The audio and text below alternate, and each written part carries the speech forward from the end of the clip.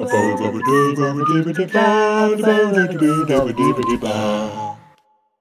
right, next up we're going to be doing Steadicam. Film crews will often use Steadicam to run after something which is really fast. But there's a cheap way of doing it. What you're going to need is a man.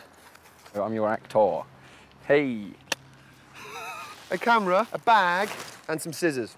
If you didn't have a Steadicam and you were running around with the camera, what you'll get is a very wobbly shot. That would be a very wobbly shot. No one, you've got weird hand syndrome there. Yeah, I'm going over the top, but just to prove the point. What we're going to do with Steadicam is it's about giving it a nice fluid movement. Okay, and we can achieve this by cutting a hole. So basically the lens goes through the hole.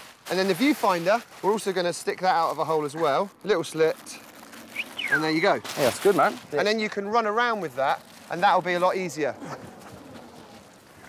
It'll wind down in a minute. If the bag's starting to split or you're worried about it splitting, bit of tape, and that'll just make it a little bit more sturdy.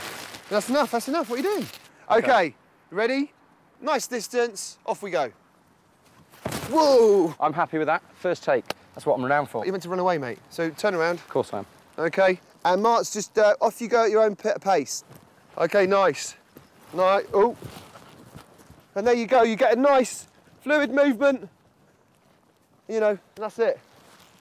So there you go, Steadicam for cheap. Mark's, come and stand in the frame. Look in the camera. No, the camera there.